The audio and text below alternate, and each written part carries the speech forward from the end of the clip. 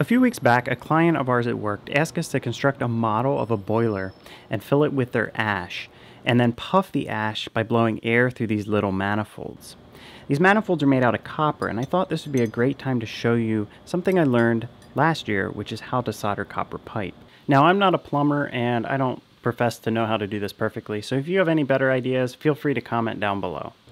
The first step is to cut your copper pipe to length. You can use a simple tubing cutter such as this one, or if you have a bigger pipe, a larger one.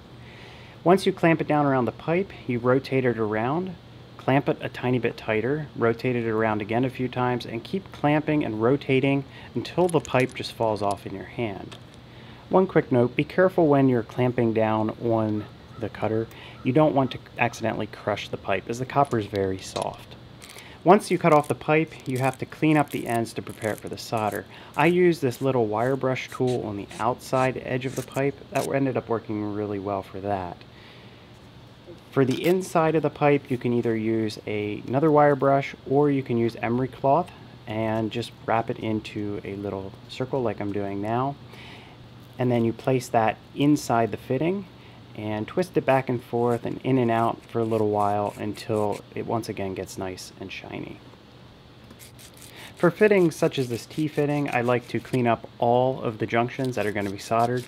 That way it saves a little bit of time when you come to flux and solder it. Don't have to go back and re-clean. It's critical to apply flux to the joint, otherwise the solder will not flow into the joint and will just remain basically where you lay it on. So I use a small brush to apply flux to both the pipe and the inside of the fitting.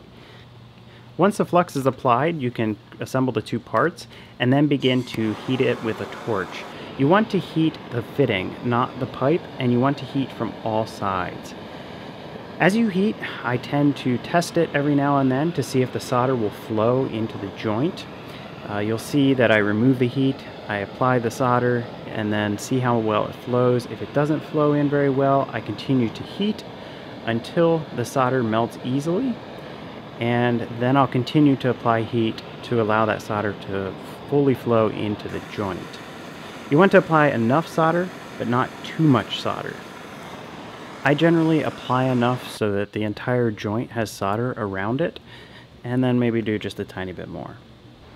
If you do make a mistake, you can unsolder the parts and pull them apart with pliers. Reapplying them can be tricky, but if you sand both parts so that they easily fit together again, you can reflux them, reassemble them, and then obviously go ahead and resolder that connection. Now, a few notes on soldering connections where there's multiple joints next to each other. Generally, like in the case of this T-fitting, I like to flux everything up and assemble everything together all at once. Then, once everything's assembled, I very carefully put them into a vise in this case so that the joints are horizontal. If the joints aren't horizontal, as you heat one, you have the chance to unsolder the one next to it, and then the part will just fall apart. So if I keep both joints horizontal, I can heat them both, solder them both, and everything works out well.